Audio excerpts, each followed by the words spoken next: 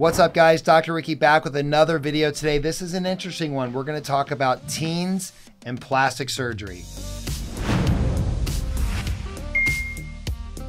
Very commonly, people will ask the question, do you have to be a certain age to have plastic surgery? The youngest patient that I've operated on has been a kid as young as 5 years old.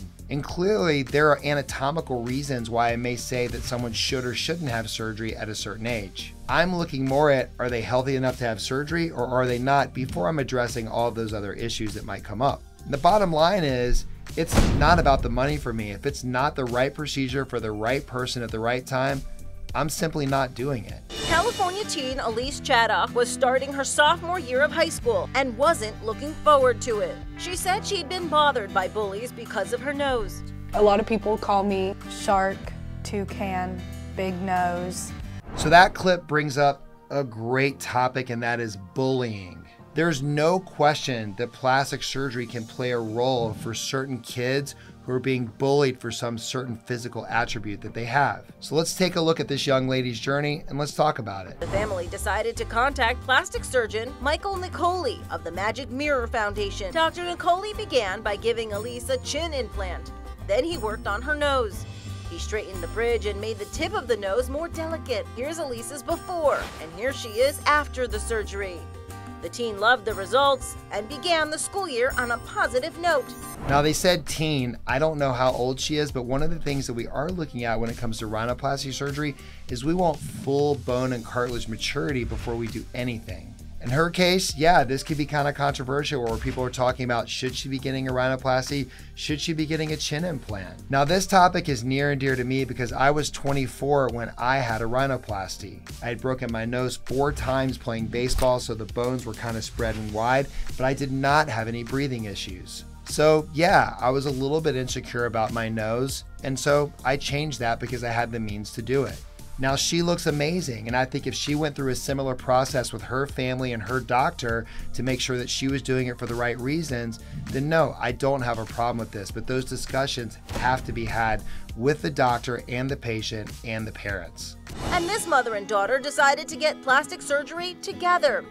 19-year-old Bryson broke her nose playing softball. It's broken, so I want her to be able to breathe. Mom Pamela wanted fuller breasts. After breastfeeding 3 children, I just can't get the lift. They both want to trim down in some other areas as well. So the pair decided to take action. Am I okay with the teen having lipo at 19 years old? I mean, look, if it's okay for the adult, then why shouldn't it be okay for the teen if and only if? Have they maximized their lifestyle and meal plan? Has she seen a mental health specialist, the adult and the child? Are they in a good place mentally to understand that what they're doing and what the repercussions of what they might go through are realistic and not going to be a problem in the future and become a, quote, plastic surgery addiction? We're having mother-daughter plastic surgery. Bryson and Pamela visited a plastic surgeon in San Antonio. We're gonna get this here so she can get rid of this.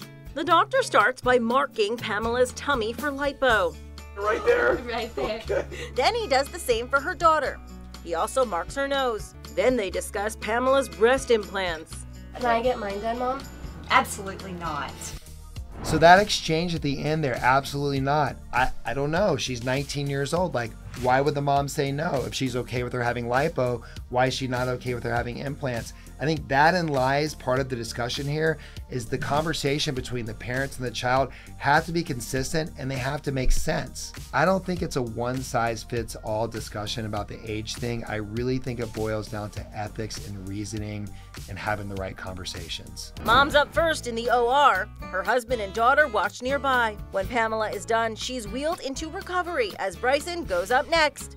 The doctor works on her nose. Then, after some lipo and ab sculpting, mother and daughter head home.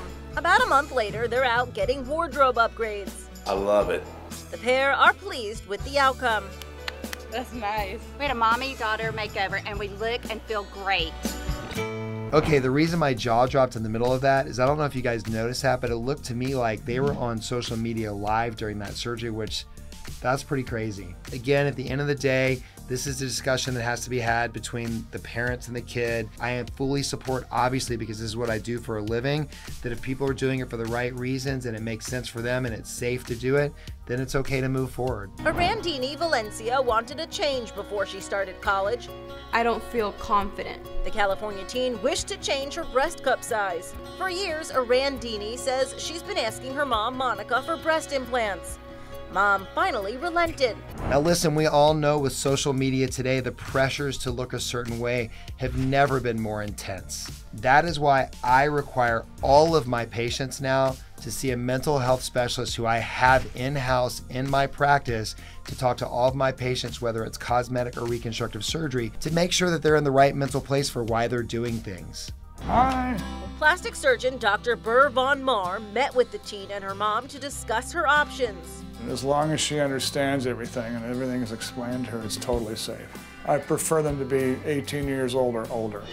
So this young lady's age is the youngest I've ever done a breast augmentation, and that's 19. And that was only one patient.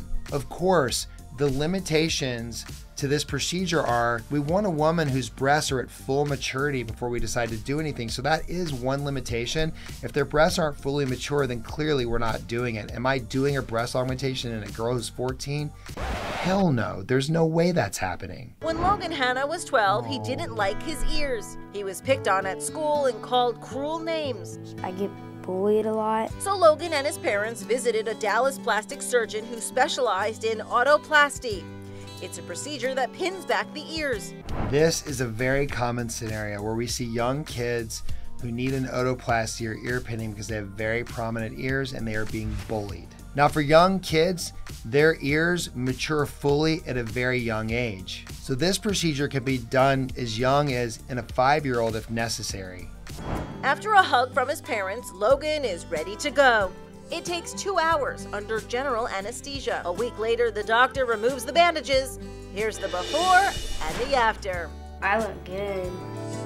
Yeah, see, that kid looks amazing. It is night and day between the before and the after. And so I'm really happy for him because I know that made a huge impact on his life. I love that operation. It's very creative. It's life-changing for the patient. So if you're interested in that procedure, definitely come see me. I would love to help you out. All right, my friends, that closes out a really controversial video. Obviously, I can't hit all of the questions that people might have surrounding this topic of plastic surgery in teenagers or young people, but I'm happy to answer your questions if you leave any. But for now, Dr. Ricky, out.